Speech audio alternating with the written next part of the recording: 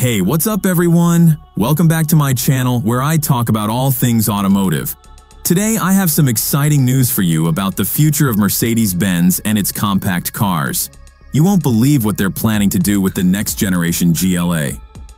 Stay tuned to find out more.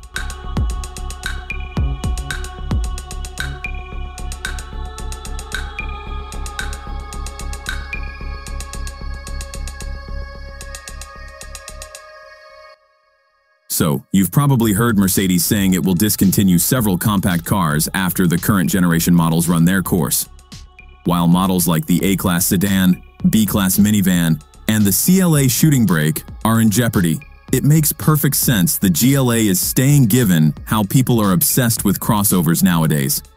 A fresh batch of spy shots gives us an early look at the next GLA, disguised as a test mule using the existing body. While it would be pointless to talk about how the car looks, we do notice this test mule sits a bit higher than usual.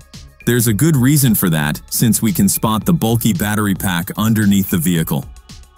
According to our pals at Team Rendering, who were kind enough to share these spy shots with us, the next GLA will drop the plug-in hybrid setup in favor of a self-charging hybrid system. As a matter of fact, they claim the self-charging hybrid will be the only way to buy a new GLA, as Mercedes allegedly intends to drop the gasoline and diesel variants altogether. A fully electric EQA will once again be offered, although it could go by a different name, as the German luxury brand will purportedly begin to gradually retire the EQ branding beginning in 2024. As radical as the change might be to limit powertrain offerings to hybrid and electric versions for the new GLA, we can't say we're shocked.